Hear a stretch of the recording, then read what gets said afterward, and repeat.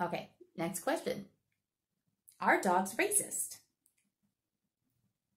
Okay, believe it or not, I get this question a lot, and it's usually, I think my dog is racist. And they get all quiet, and people are embarrassed to ask this question, and understandably so. But it's not unusual. I get this question often.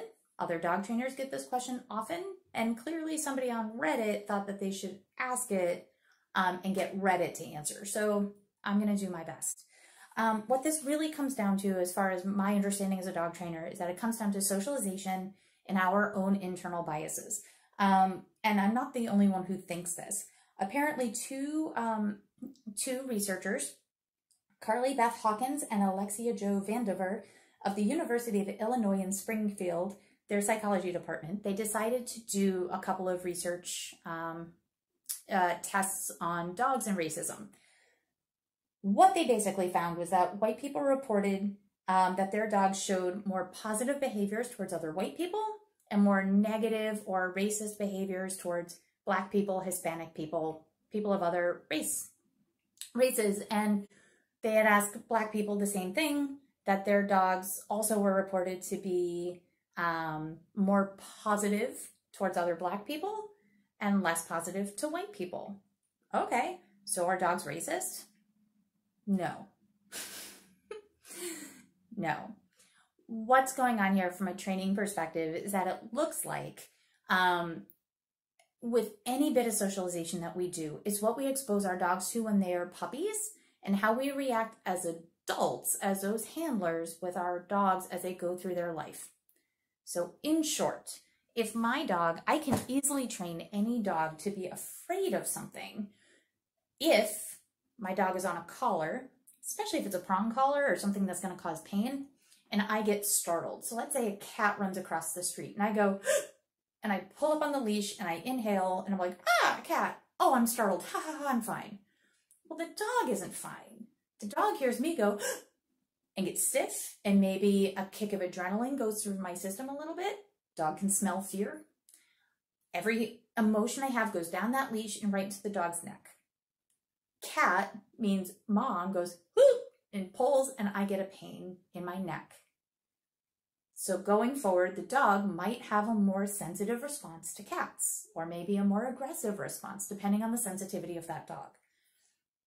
Now, if I see a person of another color and my tendency is to maybe reach for my wallet or hold my breath or maybe walk stiffer or maybe get a little bit nervous, that's going right down the leash to my dog.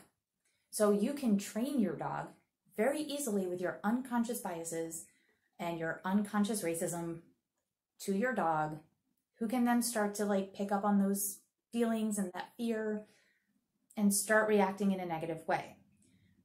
The other side of this too, honestly, is socialization.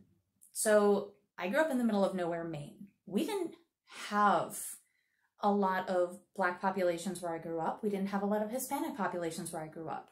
It wasn't until I moved to Ohio that there were populations of people of other color that I was like, oh, this is great. I get to meet other people. This is wonderful. I'm in college. This is wonderful. And then going back to Maine and realizing, dude, we're white. My Huskies were never exposed to people of another color. The people of Maine really were not exposed to people of another color in the 80s and 90s.